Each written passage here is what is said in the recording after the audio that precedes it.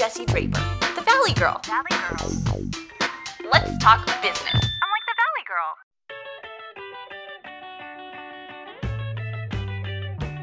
What is the one piece of advice you would give to an aspiring entrepreneur?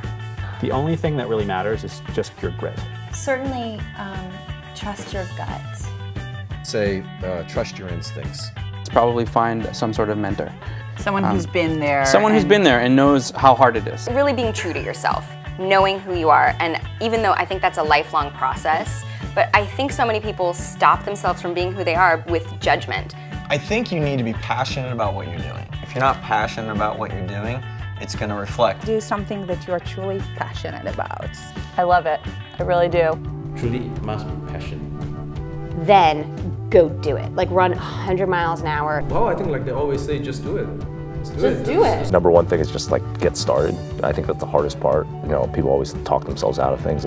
Go for it. Just you got to be a little delusional, and you gotta you got to be a little bit like, okay, bring it on. Like you got to be willing to do everything. I'd say take a risk. Take risks. Put yourself out there in a way that you're not always comfortable. I mean, it could be calculated risk, but take risks. Ultimately, I think it boils down to dreaming big. Follow your bliss. And so I'd encourage any entrepreneur just to do what feels right. You as the CEO really need to make decisions, and you really need to do what you think is best. You're the boss. Yeah. So you should make those decisions. That's right.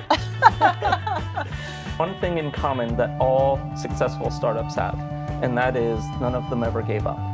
Good judgment comes from experience, but experience comes from bad judgment. You have to make your own mistakes. You have to be persistent, and you're going to fail over and over again, and it's that fact that you keep getting up and trying again and figuring it out and learning from your mistakes. The only way you're going to fail is if you don't try it, and I think that was the smartest thing I've ever heard.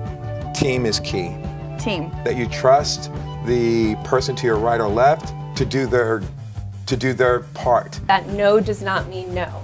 No means no for now. I love that. I think that is fantastic. You know, in the end, life is all about, you know, finding something that you're passionate about and taking a risk on it. You know, there is a relationship with risk and reward, and so if you want to learn a ton, you want to have an opportunity that isn't like anything else, be willing to take a risk on something that you're excited about, that you're passionate about, that you believe in.